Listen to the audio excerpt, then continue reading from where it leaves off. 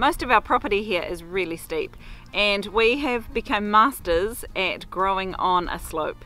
So today I'm going to show you some of the tips and tricks that I have learnt along the way to make sure that you can grow your own food even if all you have to work with is a hill. There are three main issues with trying to grow a garden on a hill. The first one is erosion.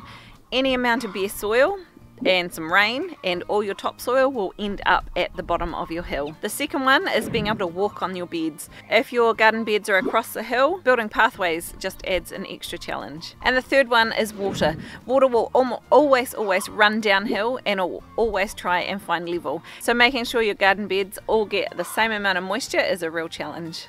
Now the big solution for growing vegetables on a hill is really to terrace the hill. If you are growing fruit plants or bushes or trees, terracing isn't usually quite so necessary. However, growing annual vegetables that you're going to be wanting to access multiple times in a year, terracing really will just make your life that much easier. Now the thing with terracing, of course, is it feels like a lot of hard work, especially if you're putting in really large gardens. And if you have a big garden to do, this is the time to get the heavy machinery in and just get someone who knows what they're doing with a digger or an excavator, whatever you want to call them, and to create nice big terraces for you.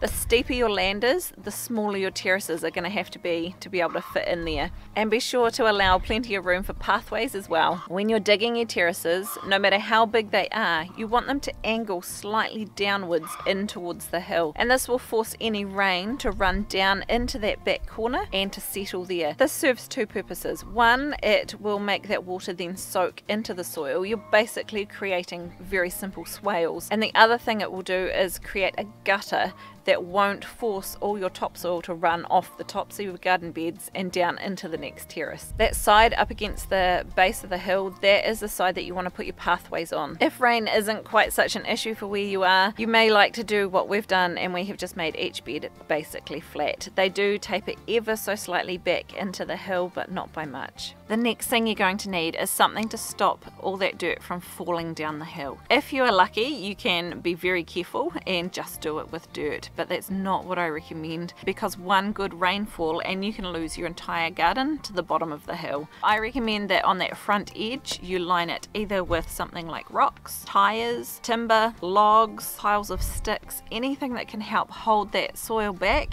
so it doesn't disappear in a big rain event. Do you have any ideas for free or cheap retaining materials, or ones that work particularly well? Please let me know about them in the comments down below. The upside to building the fronts of your terraces up is that instead of doing too much earthworks, what you can do is just add new soil to the top.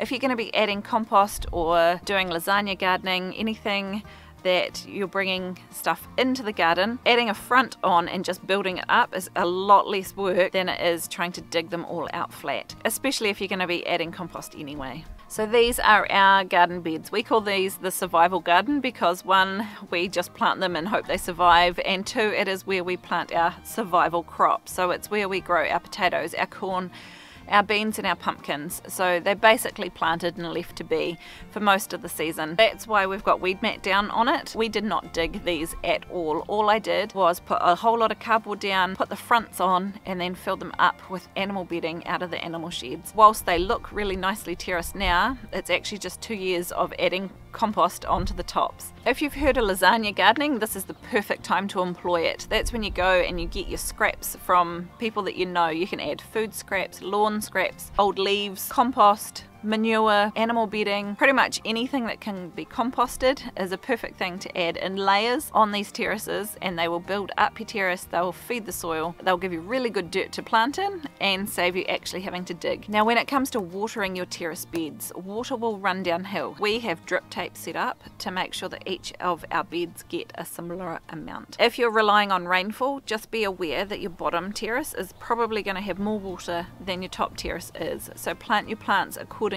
Put the ones that need lots of water at the bottom, and the ones that don't mind it a little drier, you can put them at the top. Because you've made these beds flat on the tops, the water runoff will be significantly minimized compared to how it was when it was a big hill. Because of the way that gravity works, your nutrient flow will go from the top to the bottom as well, so your bottom beds will end up with most of the nutrients, especially if you don't have walls holding them up. But even if you do, the water that lands in the top will slowly leach your nutrients down to the bottom. So again, put your heavy feeders at the bottom and your lighter feeders at the top, and be aware when you're adding more compost to add extra at the top of the hill. That's the problem we had in the strawberry garden. We used to have it as a hill, just a straight hill. We covered the whole thing in 4 inches of beautiful compost and lots of manure.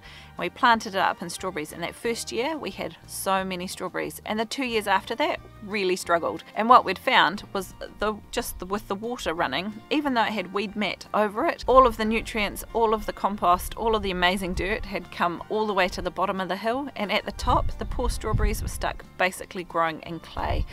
And it's any wonder they were really struggling. So this year we've added these boards and we've refilled them up with more animal bedding, and the plants are already doing so much better, and we have high hopes for this season. If you've enjoyed this video, you might also like to check out this other video all about starting your garden from scratch. Thanks for joining me today. I'll see you in the next one.